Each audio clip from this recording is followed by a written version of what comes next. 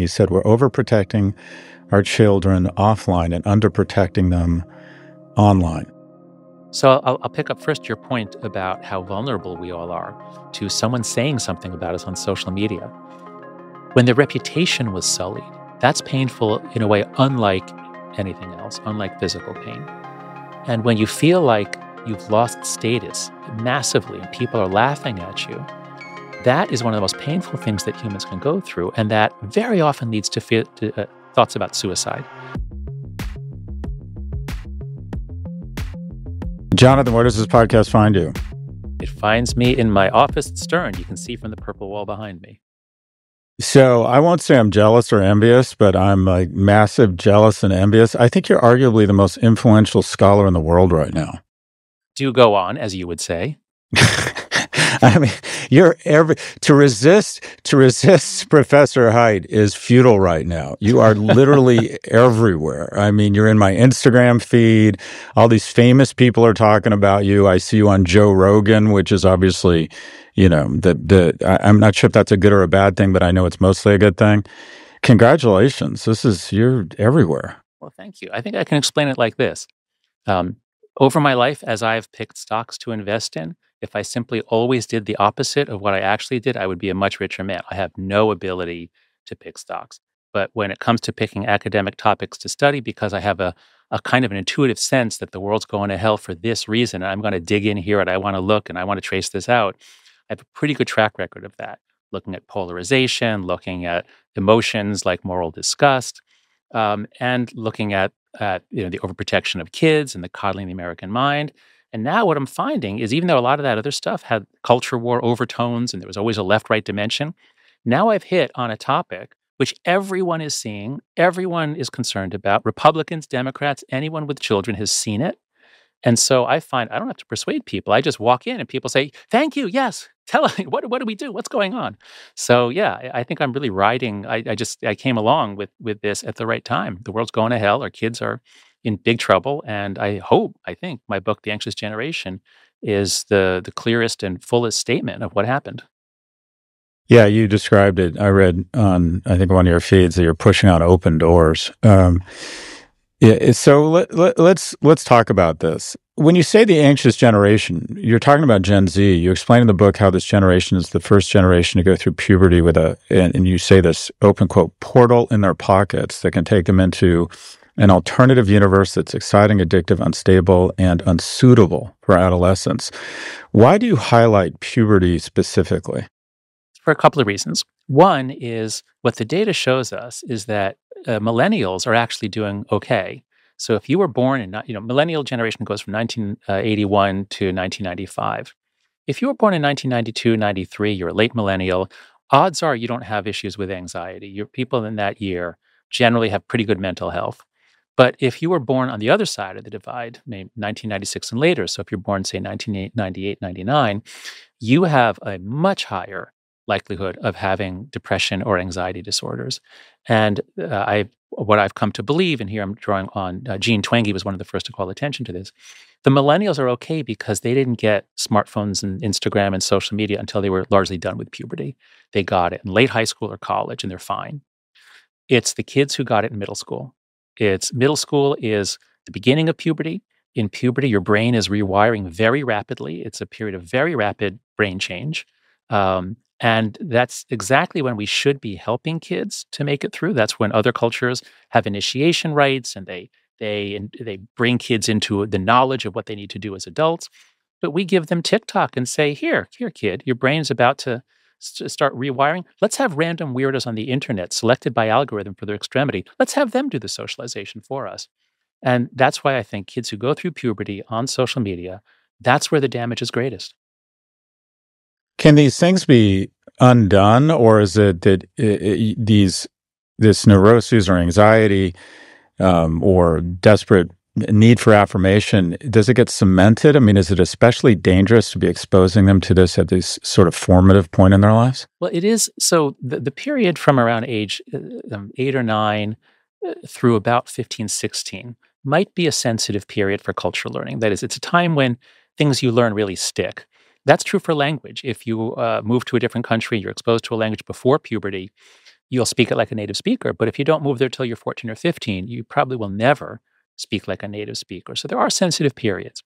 But with that said, I don't want parents whose kids are older Gen Z, I don't want them to despair because with the brain, very little is ever set in cement. It can be easier or harder to change, but it can still be changed. And so I teach a course called Flourishing, a positive psychology course. It's 35, mostly sophomores. They're 19 years old. And a lot of them have anxiety issues. Most of them spend several hours every day on social media.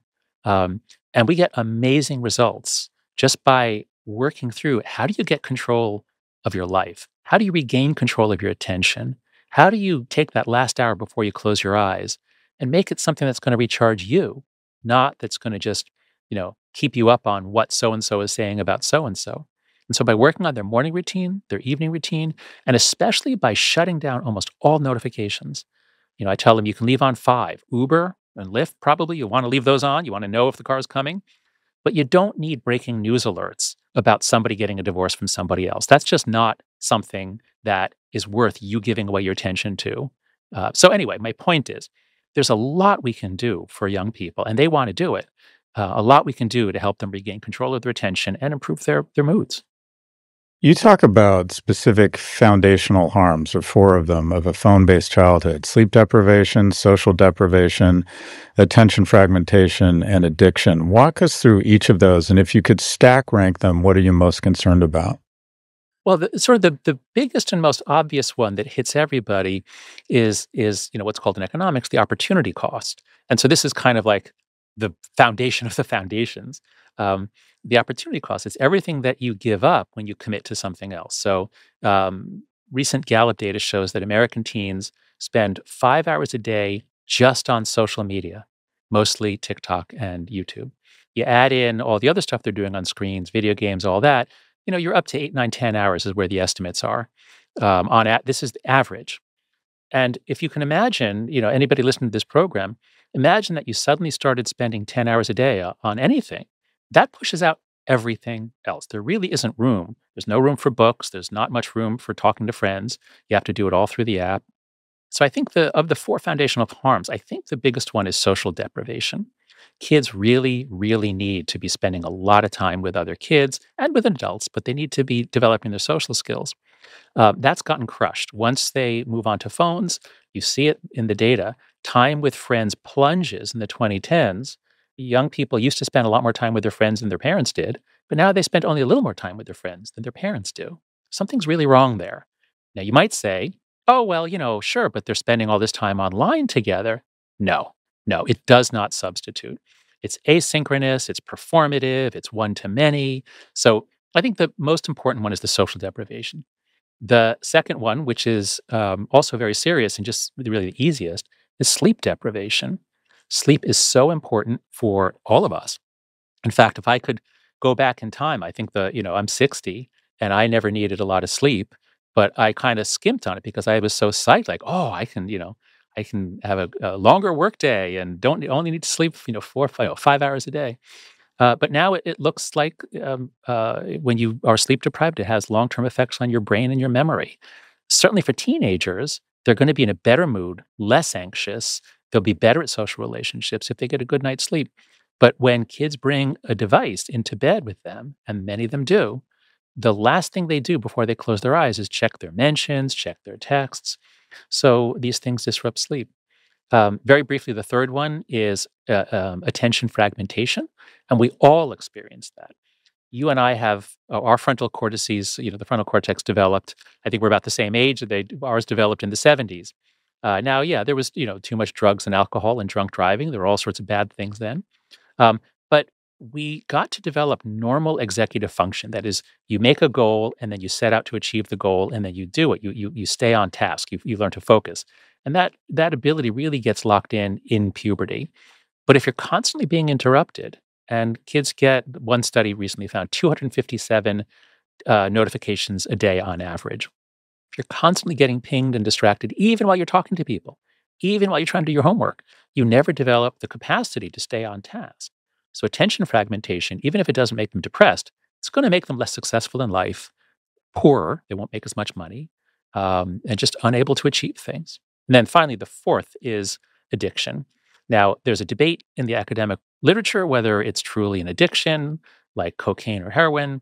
And it certainly is chemically not exactly like cocaine and heroin, but behaviorally, it's very much the same as gambling. If you can call gambling an addiction, and many do, I think social media and video games become an addiction. Now, the research is actually pretty clear. It's not the majority who are addicted in that sense, or let's call it a behavioral addiction.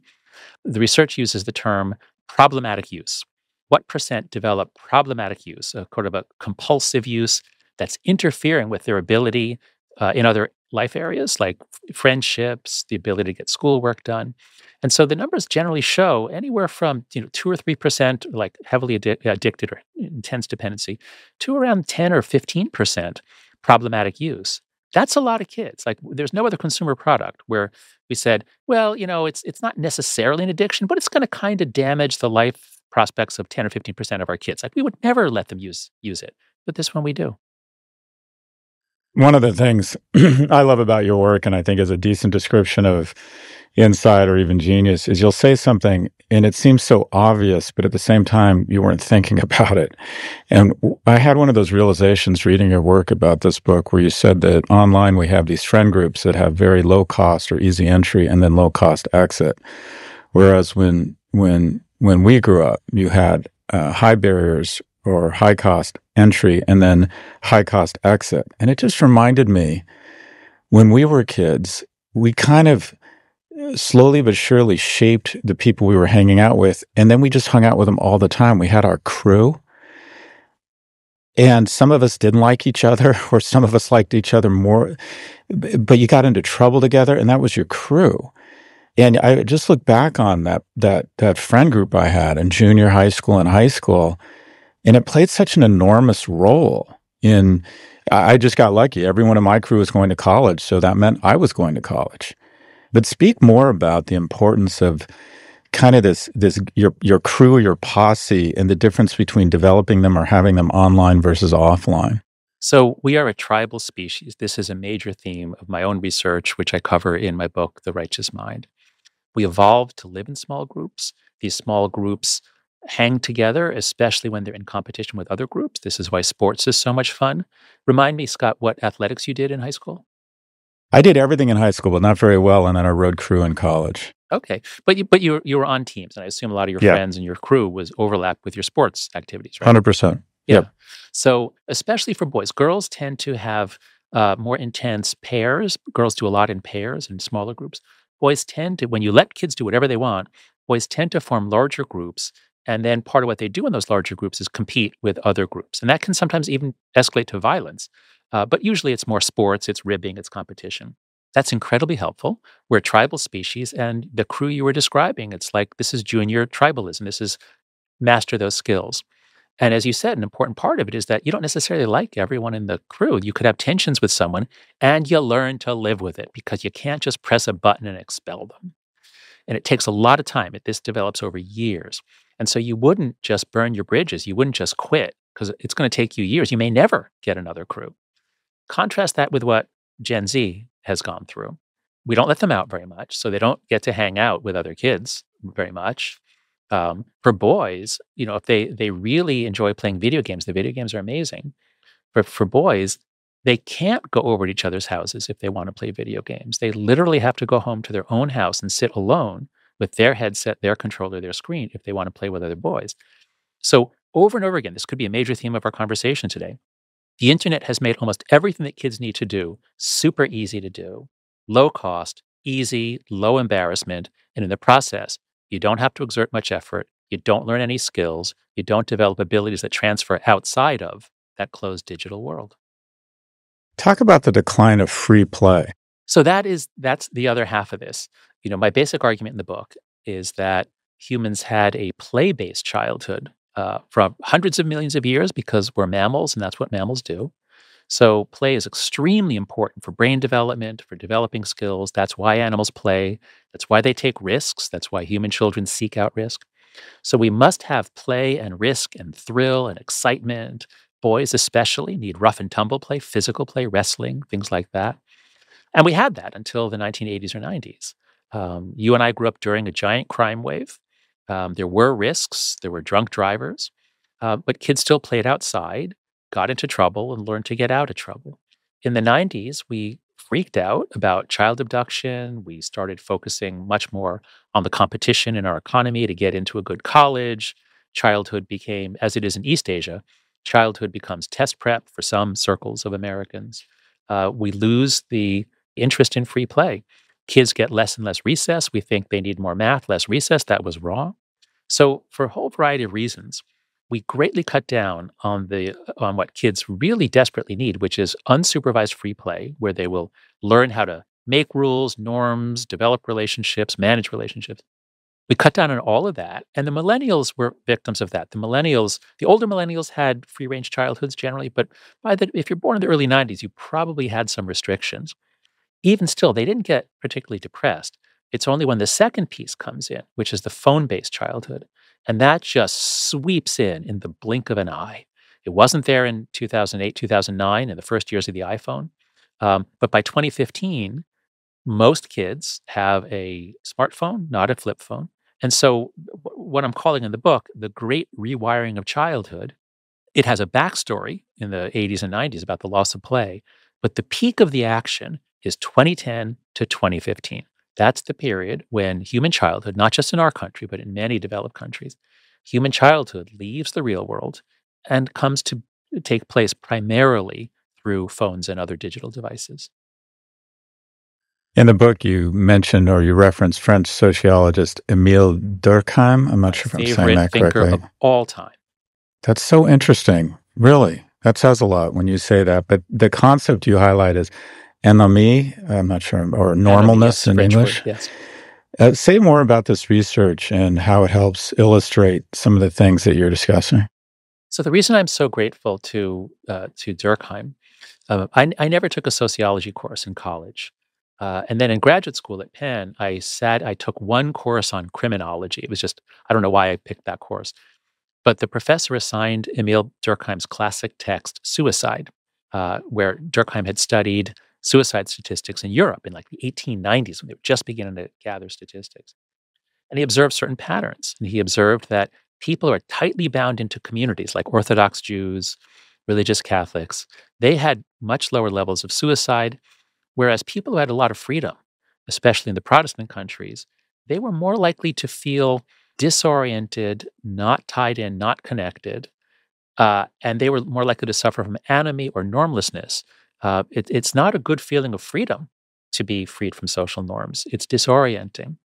And so this was just a revelation to me that to see that actually, freedom isn't like, of course, we need freedom in many ways, but we don't need the maximum freedom possible. We actually need to be bound in to flourish. And so Durkheim has just helped me see that a lot of what we're doing is we're trying to create groups. That's what religion is for, he said. That's why we love sports teams and sports super fandom. And it really helped me to see that the digital world has atomized everything. It's split everything. It's allowed me to see that even television used to be social because you sit there, you watch it with your sisters or brothers, you fight, you argue, you eat food, you talk about it. But now kids, even if they go over to each other's houses, they might be sitting separate on their separate screens watching separate videos. So Durkheim really allowed me to see atomization, splitting, the loss of meaning. And this is something you see in the data. This is the saddest part of all the graphs. I've got like 30 graphs in the book. There are several graphs of what young people say in response to questions. One of them is a statement, sometimes I feel my life has no meaning. Do you agree with that, disagree with it? And for all these questions, or sometimes I think I'm no good at all. And on all these questions, the lines were pretty flat in the 2000s and pretty low. Most students don't agree with that. But all of a sudden, around 2012, 2013, all of those lines go up. As soon as our kids moved their social lives online, they began to wallow in despair, disconnection, anomie, normlessness, depression, and suicide. It's, I mean, it's just, I think of this, we don't like to, it's especially rough, I think, on adolescents, but I wonder, and I'm curious if you feel this way. I don't like to admit that a lot of the things you're talking about have impacted me. Tell me more. And that Which ones did you recognize in yourself?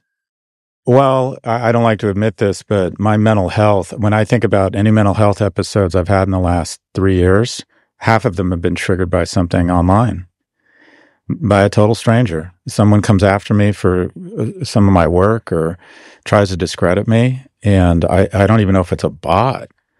And a bunch of people who, for whatever reason, agree or don't feel good about me weigh in, and it just triggers a downward spiral. And I think a lot of times it's successful people and men who have some weird notion of masculinity and success and like to think that we're immune from these types of body blows. I think about how much it's impacted me. And then I think about my kids and the fact that they haven't built up scar tissue or they have no real ability or perspective or life experience to be able to deal with this. And you just think, Jesus Christ, how are we letting this happen to our kids? Talk about the disconnect. It seems so obvious, and I think your work and Gene Twange's work is sort of bringing us into the light or the realization of just how damaging this is. But what's interesting is the contrast, and you talk about this. One of the things you said that I just thought was so illuminating, you said we're overprotecting our children offline and underprotecting them online. So I'll pick up first your point about how vulnerable we all are to someone saying something about us on social media. So, I love Stoicism. I use Stoicism in my flourishing class. Marcus Aurelius has some great quotes about that. Why do you make yourself vulnerable to whatever anybody would say about you? Many of us like to think that we're tough, and maybe you're physically strong. Maybe you can handle a lot of physical pain. But even the ancients, Roman times, when their reputation was sullied, that's painful in a way unlike anything else, unlike physical pain. And when you feel like you've lost status massively and people are laughing at you, that is one of the most painful things that humans can go through. And that very often leads to thoughts about suicide. We just naturally think about, well, let me just vanish, let me disappear. This is unbearable. Nobody likes me. So this is true for adults. And these were, Marcus Aurelius, the emperor of the Roman Empire, he was subject to these feelings. Now let's look at 11, 12, 13-year-old girls and boys. They're coming out of childhood. They have to renegotiate their status. Who's cool? Who's attractive? Who's high? Who's low? And kids always did that, but in this sort of the slow local way that you and I were talking about before. Now you suddenly, it's like you supercharge it. It's like you say, let's take all the difficult parts of middle school. Let's multiply all the bad parts by 10. And this is going to take up almost all of your life. Most of your time in middle school will be spent not having fun, not learning in class. It's going to be spent managing your brand. You are going to be desperately, desperately managing your brand. One false move and you're down. These are natural, normal psychological processes that these platforms have knowingly hacked. And there are quotes from some of the early people at Facebook and elsewhere. We, these were hackers' tricks to play on our insecurities. See what someone said about you. Click here. So yeah, we all care about our reputations, and social media makes us all live on thin ice. It's not a happy way to live. We'll be right back.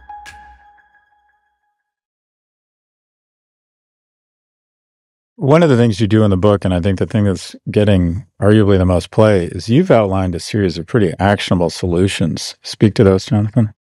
Yeah. So I'm not doing any of that. I'm not doing that stuff about how to make the time less toxic.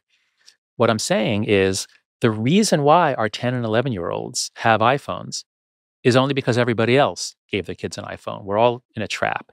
And this is called a collective action problem, or a commons dilemma in the social sciences.